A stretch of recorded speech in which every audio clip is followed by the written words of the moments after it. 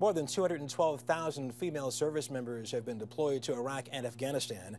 That's 11% of the total force. 120 have been killed in action and more than 600 wounded. And their losses do not end there. That's tonight's Sunday Cover.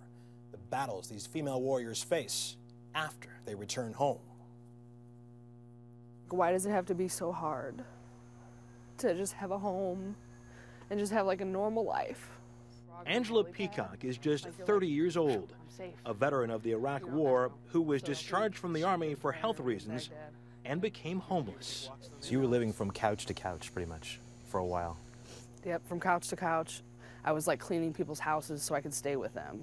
It's disgusting. It's a national disgrace that these heroic people are coming home and ending up homeless. It is a female who's homeless, living in a shelter with a kid. Paul Rykoff heads the Iraq and Afghanistan Veterans Association, which has issued a report that says homelessness among young returning female fighters is on the rise.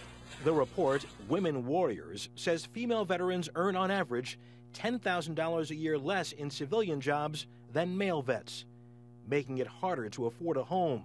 And less than 5% of the homeless shelters run by the Veterans Affairs Department offer women separate housing from men. Well, there are a variety of reasons why someone can end up homeless. A core key factor that many of them face is untreated mental health injuries, like post-traumatic stress disorder. Post-traumatic stress disorder, or PTSD, was the reason Peacock was sent home from Iraq. She had spent her time in Baghdad driving in unarmored trucks and fearing roadside bombs like this. You don't ever know, is today going to be the day, you know? And a lot of us wrote letters home, like, if I die, give this to my mom. Her downward spiral accelerated when she returned from Iraq. She became addicted to prescription drugs.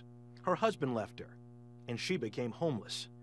She found it hard to readjust to life back in St. Louis. War does something to you where, like, it just twists everything.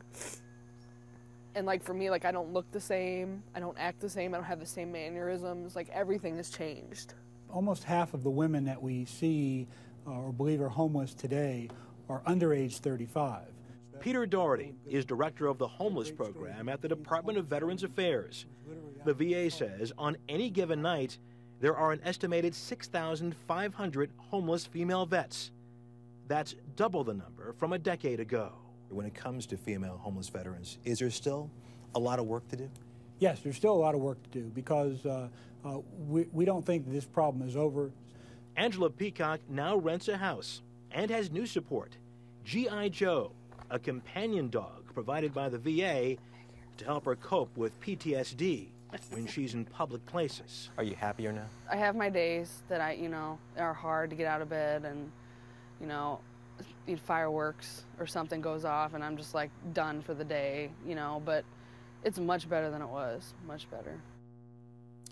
And for its part, the VA recently announced a 5-year plan to wipe out homelessness among all veterans, male and female.